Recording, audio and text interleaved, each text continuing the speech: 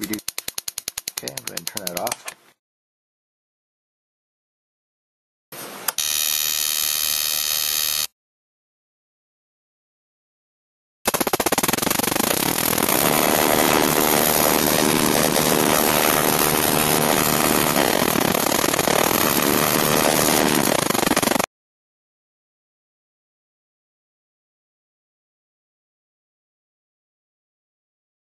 So what I'm going to do is, the first thing I'm going to do is I'm going to start first of all I'm going to run this thing in 3 modes. One, standard mode where we're just discharging the cap into the coil and running the spark. The second mode will be to include the diode in the circuit between the low voltage plus and the high voltage plus and see the difference in the spark.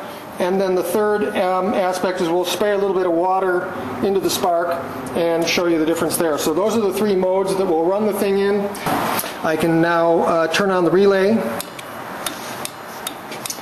And believe it or not, there's a very itty bitty little spark in there.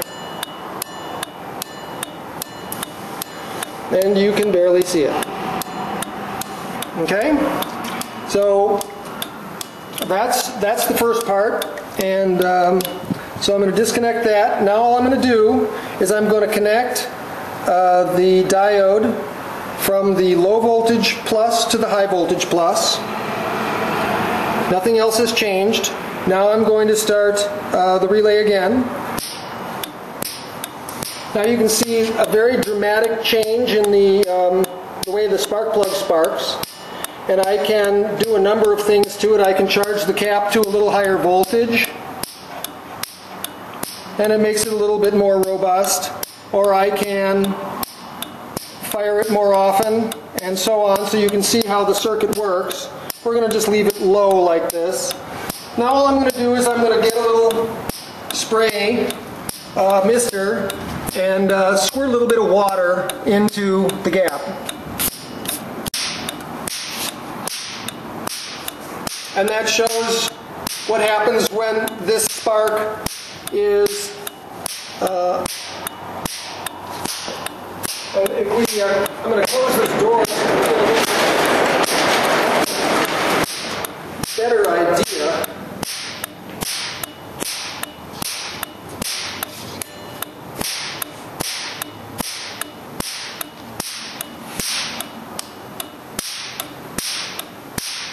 It's a fairly robust effect.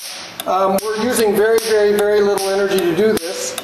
And as you can see, it just keeps burning the same water over and over. You don't have to spray this thing all the time.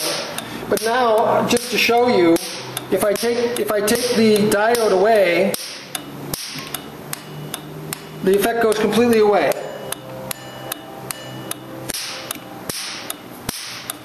Put it back in, there it is. So, it's a fairly dramatic effect, the simplified circuit that Aaron published, and that's about all I can say about it. It does exactly what these guys have said, and as I published before in the thread, this is one of the most astonishing effects I've seen in many years. So let's get more people replicating this very simple circuit. We've got the complete circuit for the timer, the complete circuit for the rest of the circuit.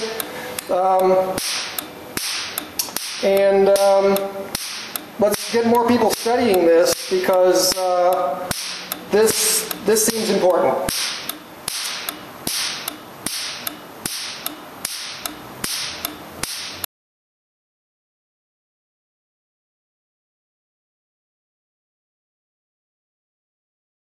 So I'll go ahead and turn on the timer right here. I got it on slow, and I'll go ahead and turn it on.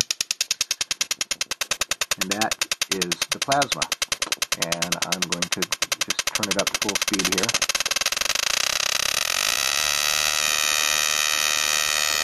That's an impressive blast, and this video is not going to do it justice, because this video, if you're not going to hear how loud it actually is.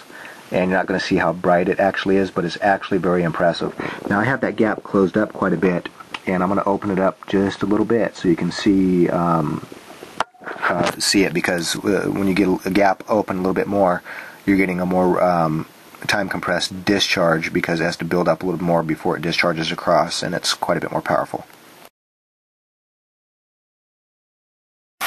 Okay, now I'm going to show you what it looks like with that gap opened up a little bit more.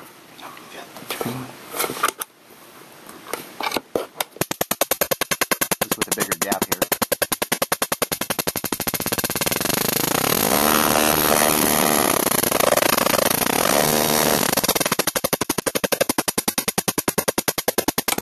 Okay, that's actually kind of pounding your head, and it'll give you a headache. It's so loud and bright. But anyway, that's with the bigger gap.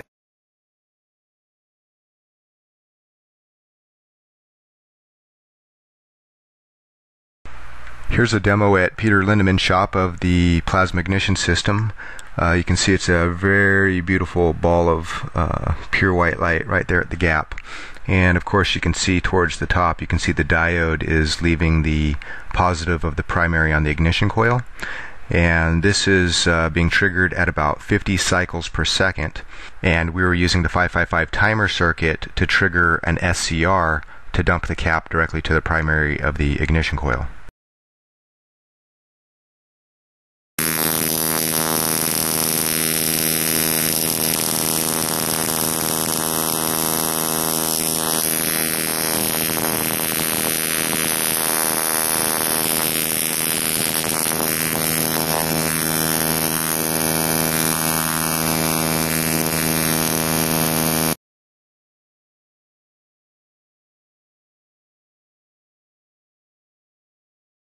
And now I can see totally how to enhance the effect, pretty much as big as you want. Okay, so what I'm going to demonstrate here is the regular spark, which you're going to see here, and that's pretty typical. And if I spray water on it and everything, it'll, you know, do the regular expected, you know, bigger blast with the water. Okay, now I'm going to turn it off, and what I'm going to do is I'm going to connect one thing, which will enhance the blast, maybe, I don't know, double, triple, quadruple, or whatever.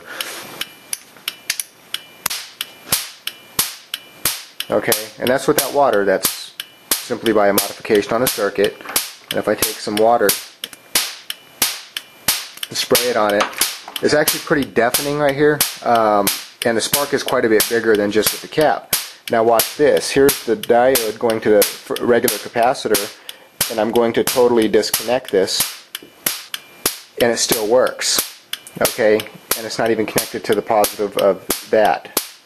And so again, that's with a secondary cap assist, and again I can reconnect the primary capacitor here to the diode. Okay, and there's your amplified spark. Okay. Now I'm taking off the assistance, and there it is, back to normal. So anyway,